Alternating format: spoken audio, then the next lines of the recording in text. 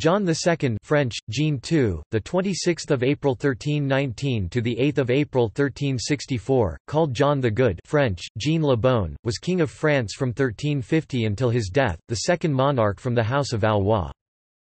When John II came to power, France was facing several disasters: the Black Death, which caused the death of nearly half of its population, popular revolts known as Jacqueries, free companies, Grandes companies of routiers who plundered the country, and English aggression that resulted in disastrous military losses, including the Battle of Poitiers of 1356, in which John was captured. While John was a prisoner in London, his son Charles became regent and faced several rebellions, which he overcame. To liberate his father, he concluded the Treaty of Brétigny 1360, by which France lost many territories and paid an enormous ransom. In an exchange of hostages, which included his second son Louis, Duke of Anjou, John was released from captivity to raise funds for his ransom.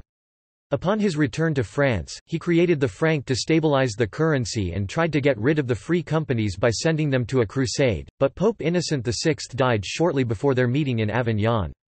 When John was informed that Louis had escaped from captivity, he voluntarily returned to England, where he died in 1364. He was succeeded by his son Charles V.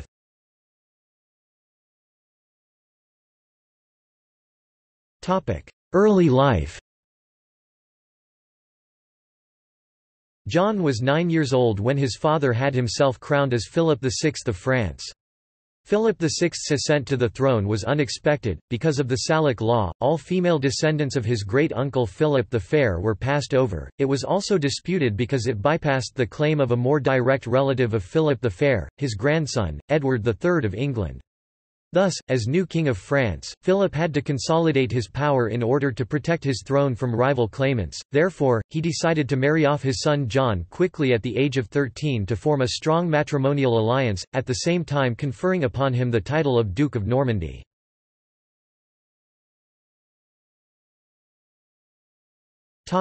Search for a wife and first marriage. Initially a marriage with Eleanor of Woodstock, sister of King Edward III of England, was considered, but instead Philip invited John of Luxembourg, King of Bohemia, to Fontainebleau. Bohemia had aspirations to control Lombardy and needed French diplomatic support. A treaty was drawn up. The military clauses stipulated that, in the event of war, Bohemia would support the French army with 400 infantrymen. The political clauses ensured that the Lombard crown would not be disputed if the King of Bohemia managed to obtain it. Philip selected Bonne of Bohemia as a wife for his son, as she was closer to childbearing age 16 years, and the dowry was fixed at 120,000 florins. John reached the age of majority, 13 years and 1 day, on 27 April 1332, and received overlordship of the Duchy of Normandy, as well as the counties of Anjou and Maine. The wedding was celebrated on 28 July at the Church of Notre Dame in Melun in the presence of 6,000 guests. The festivities were prolonged by a further 2 months when the young groom was finally knighted at the Cathedral of Notre Dame in Paris. As the new Duke of Normandy, John was solemnly granted the arms of a knight in front of a prestigious assembly bringing together the kings of Bohemia and Navarre, and the dukes of Burgundy, Lorraine and the Brabant.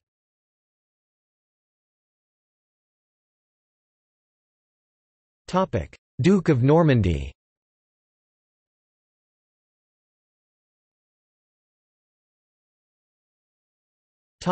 Accession and rise of the English and the royalty. Upon his accession as Duke of Normandy in 1332, John had to deal with the reality that most of the Norman nobility was already allied with the English camp. Effectively, Normandy depended economically more on maritime trade across the English Channel than on river trade on the Seine. The duchy had not been English for 150 years, but many landowners had holdings across the Channel. Consequently, to line up behind one or other sovereign risked confiscation. Therefore, Norman members of the nobility were governed as interdependent clans, which allowed them to obtain and maintain charters guaranteeing the duchy a measure of autonomy. It was split into 2 key camps, the Counts of Tankerville and the Counts of Harcourt, which had been in conflict for generations. Tension arose again in 1341. King Philip, worried about the richest area of the kingdom breaking into bloodshed, ordered the bailiffs of Bayeux and Cotentin to quell the dispute. Geoffroy d'Harcourt raised troops against the king, rallying a number of nobles protective of their autonomy and against royal interference. The rebels demanded that Geoffroy be made duke, thus guaranteeing the autonomy granted by the charter. Royal troops took the castle at Saint-Sauveur-le-Vicomte and Geoffroy was exiled to Brabant.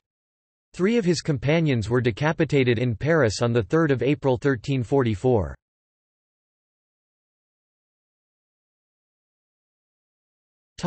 Meeting with the Avignon Papacy and the King of England. In 1342, John was in Avignon at the coronation of Pope Clement VI, and in the latter part of 1343, he was a member of a peace parley with Edward III of England's Chancery Clerk.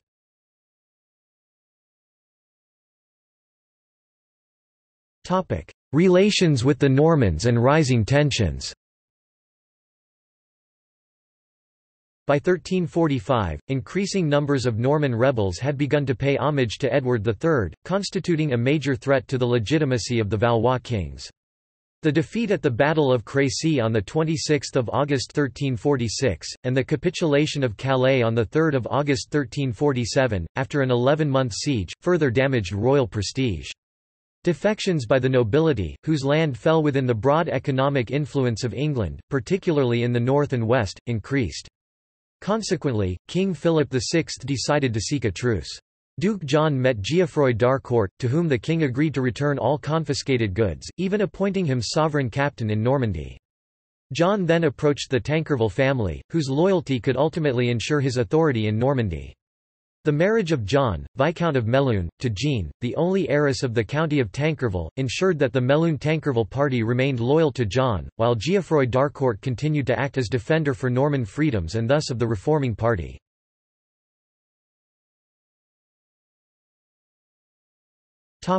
Black Death and second marriage.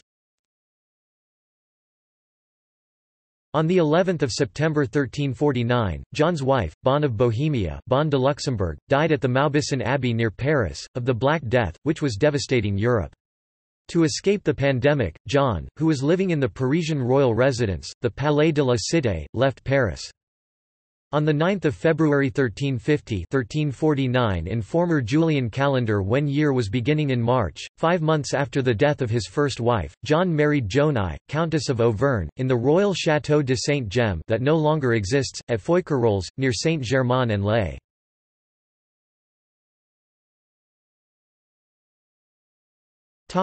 King of France. Philip VI, John's father, died on the 22nd of August 1350, and John's coronation as John II, King of France, took place in Reims the following 26th of September. Joanna, his second wife, was crowned Queen of France at the same time. In November 1350, King John had Raoul II of Brienne, Count of Eu, seized and summarily executed, for reasons that remain unclear, although it was rumoured that he had pledged the English the county of Guines for his release.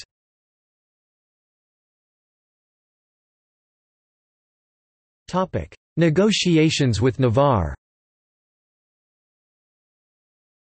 In 1354, John's son-in-law and cousin, Charles II of Navarre, who, in addition to his Kingdom of Navarre in the Pyrenees Mountains, border between France and Spain, also held extensive lands in Normandy, was implicated in the assassination of the Constable of France, Charles de la Cerda.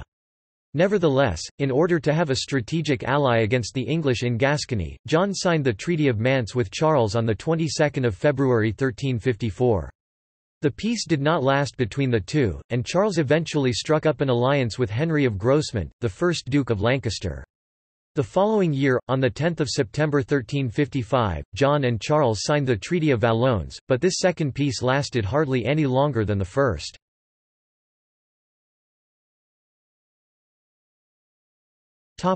Battle of Poitiers. In 1355, the Hundred Years' War flared up again. In July 1356, Edward, the Black Prince, son of Edward III of England, took an army on a great chevauchée through France. John pursued him with an army of his own. In September the two forces met a few miles southeast of Poitiers. John was confident of victory. His army was probably twice the size of his opponent's, but he did not immediately attack. While he waited, the papal legate went back and forth, trying to negotiate a truce between the leaders.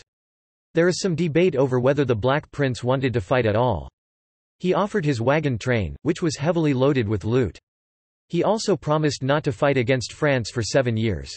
Some sources claim that he even offered to return Calais to the French crown. John countered by demanding that 100 of the prince's best knights surrender themselves to him as hostages, along with the prince himself. No agreement could be reached. Negotiations broke down, and both sides prepared for combat. On the day of the Battle of Poitiers, John and 17 knights from his personal guard dressed identically. This was done to confuse the enemy, who would do everything possible to capture the sovereign on the field. In spite of this precaution, John was captured. Though he fought with valor, wielding a large battle axe, his helmet was knocked off. Surrounded, he fought on until Denis de Morbecque, a French exile who fought for England, approached him. "Sire," Morbecque said, "I am a knight of Artois. Yield yourself to me and I will lead you to the Prince of Wales."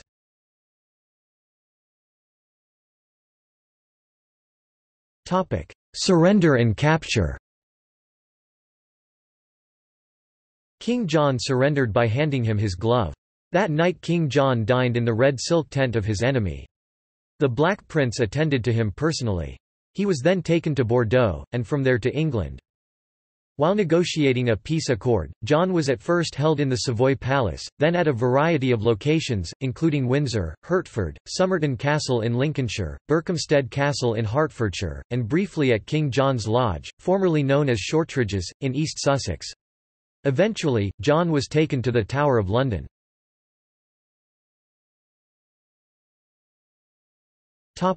Prisoner of the English. As a prisoner of the English, John was granted royal privileges that permitted him to travel about and enjoy a regal lifestyle. At a time when law and order was breaking down in France and the government was having a hard time raising money for the defense of the realm, his account books during his captivity show that he was purchasing horses, pets, and clothes while maintaining an astrologer and a court band.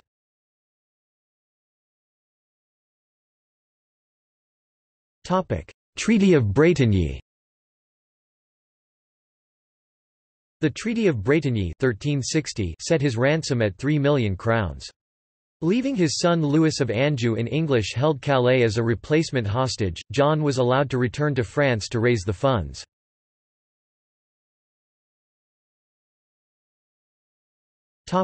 Louis's escape and returning to England.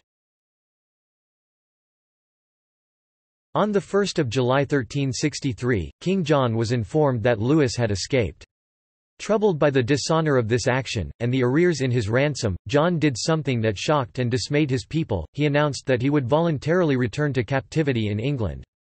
His council tried to dissuade him, but he persisted, citing reasons of good faith and honor.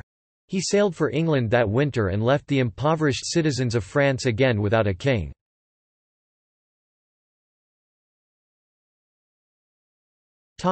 Death.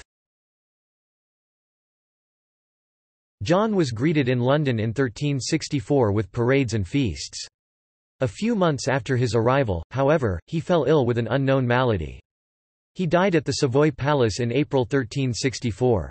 His body was returned to France, where he was interred in the royal chambers at Saint Denis Basilica.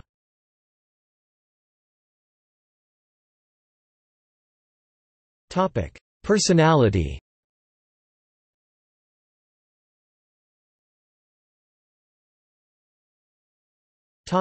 Physical strength.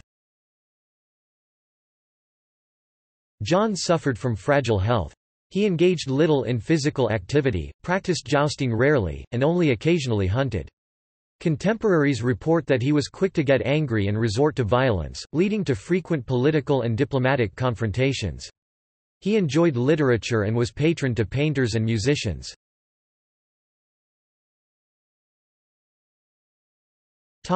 Image. The image of a warrior king probably emerged from the courage in battle he showed at the Battle of Poitiers and the creation of the Order of the Star. This was guided by political need, as John was determined to prove the legitimacy of his crown, particularly as his reign, like that of his father, was marked by continuing disputes over the Valois claim from both Charles II of Navarre and Edward III of England. From a young age, John was called to resist the decentralizing forces affecting the cities and the nobility, each attracted either by English economic influence or the reforming party.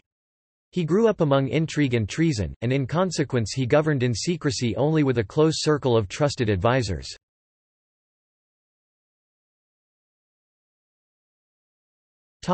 Sexuality. He took as his wife Bonne of Bohemia and fathered 11 children in 11 years. Due to his close relationship with Charles de la Cerda, rumors were spread by Charles II of Navarre of a romantic attachment between the two. La Cerda was given various honours and appointed to the high position of connétable when John became king. He accompanied the king on all his official journeys to the provinces. La Cerda's rise at court excited the jealousy of the French barons, several of whom stabbed him to death in 1354.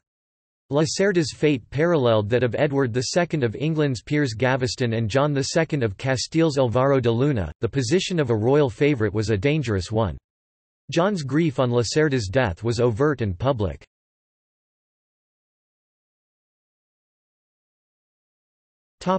Ancestry.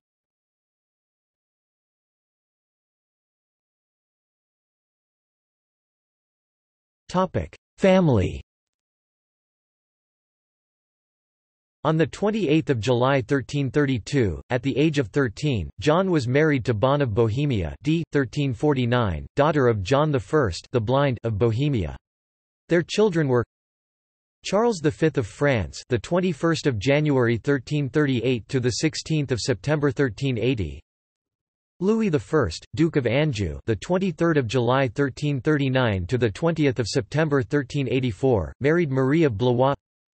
John, Duke of Berry, the 30th of November 1340 to the 15th of June 1416, married Jean of Auvergne. Philip II, Duke of Burgundy, the 17th of January 1342 to the 27th of April 1404, married Margaret of Flanders. Joan, the 24th of June 1343 to the 3rd of November 1373, married Charles II, the Bad of Navarre. Marie, the 12th of September 1344 to October 1404, married Robert I, Duke of Bar. Agnes, the 9th of December 1345 to April 1350. Margaret, the 20th of September 1347 to the 25th of April 1352. Isabel, the 1st of October 1348 to the 11th of September 1372, married Gian Galeazzo I, Duke of Milanon, the 19th of February 1350. At the royal Château de Saint-Gemme, John married Joanna I of Auvergne, d. 1361, Countess of Auvergne and Boulogne. Joanna was the widow of Philip of Burgundy, the deceased heir of that duchy, and the mother of the young Philip I, Duke of Burgundy, 1344–61, who became John's stepson and ward.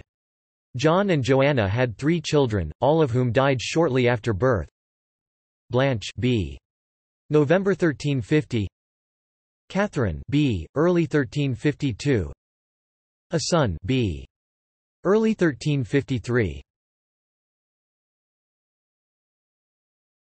Topic: Succession. John II was succeeded by his son, Charles, who reigned as Charles V of France, known as the Wise.